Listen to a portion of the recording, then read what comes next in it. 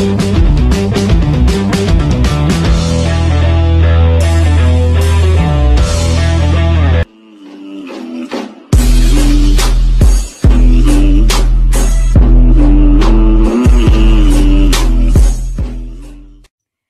is an honor to introduce to all of you a very inspiring woman in the field of engineering.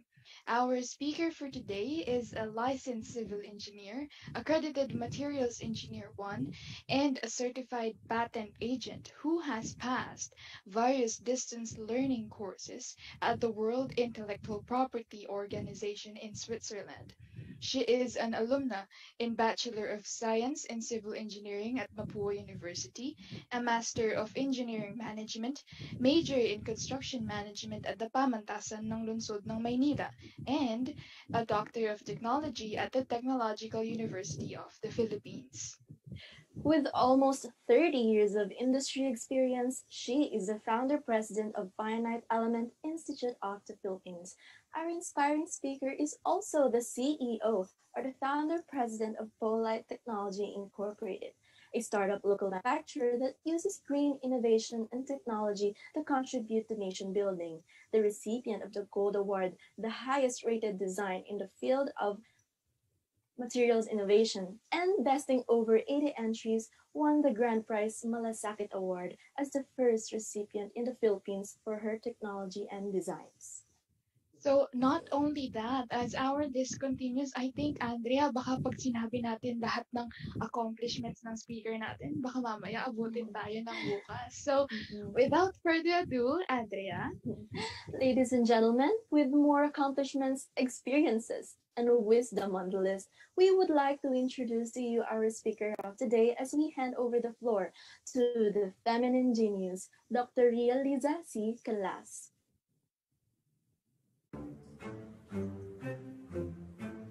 As new skyscrapers rise in our skylines, greenhouse gases are rising along with it. This is because the production of cement, a major construction material, emits about 8% of the world's total carbon dioxide emissions. And with concrete proof of global warming's dire effects, an eco-friendly solution might be this Filipino invention.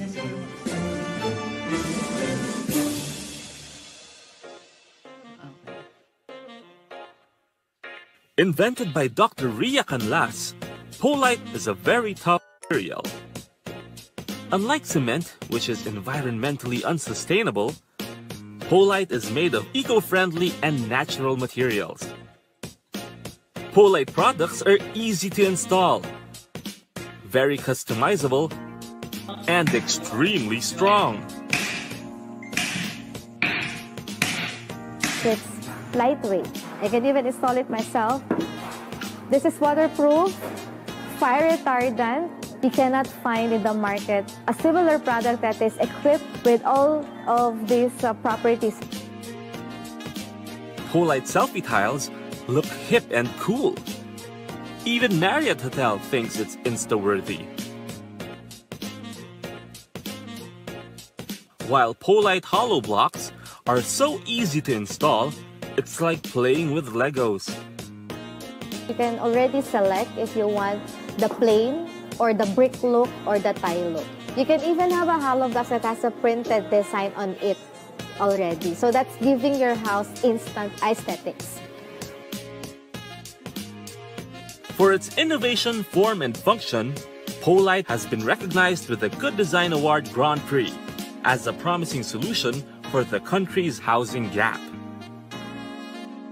Strong, sustainable, aesthetic.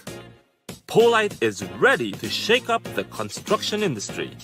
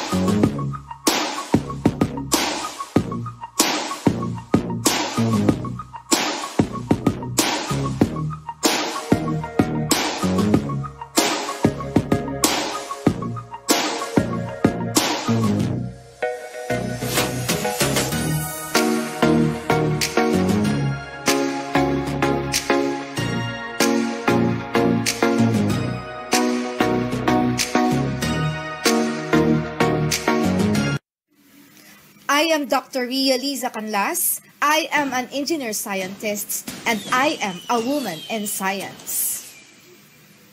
Good afternoon, everyone. And it's so nice to be invited by my alma mater. Of course, it is my privilege to be sharing my journey and to enlighten everybody about a very particular topic. Women in science, technology, and engineering. Yes, I know that as a woman, I am a woman in these three fields.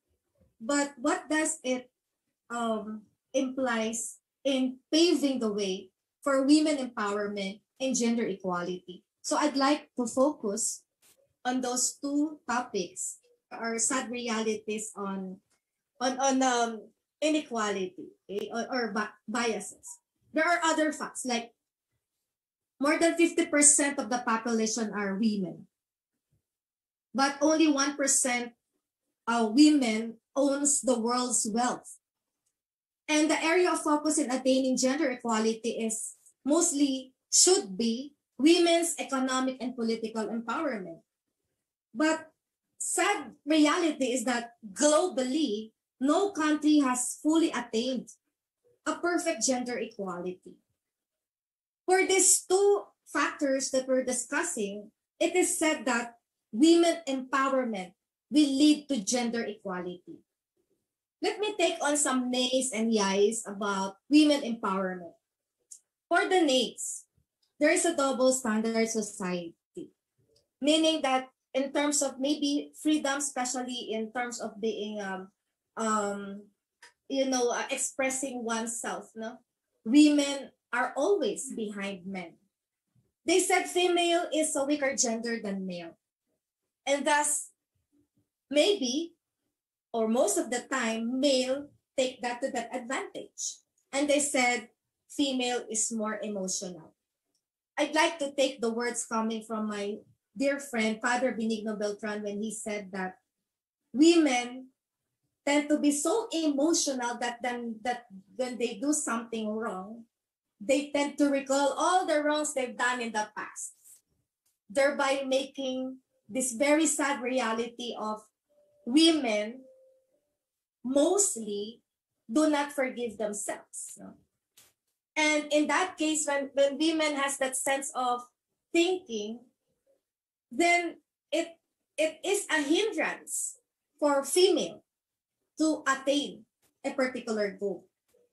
But on the other hand, no, being emotional, being attached to empathy, they said that women has more empathy than men, which is very, very excellent, very good.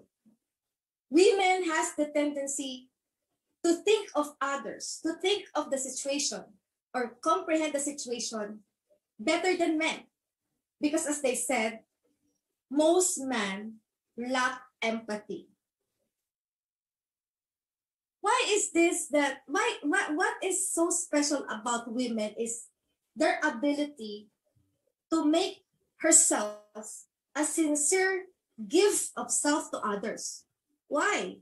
Because women is the venue for co-creation. When women bring along a child in their womb, this is a perfect situation of a sincere gift of self. Women has the tendency of doing everything just for the sake of attending to what others are asking from them. So this makes women very special. But the stigma of making women a secondary gender is generational. That I have to quote from Father Benigno Beltran as well. If the kids see how their parents or mothers have been treated, or how their mothers react to certain situations, then most probably this women, this child, a daughter would thought that it is normal for them to experience the same sad reality in the future, and they pass it on to generations. Same thing if you're a son, and you are exposed to seeing your father doing violence against women, you can also think that it is normal to do violence. And thus, when they grow up, when they have their own family, they do the same. So it's generational. Now, if women is empowered, then this is stigma, then whatever generational we had, this will stop. And because of that, empowering women is actually the key in changing the world.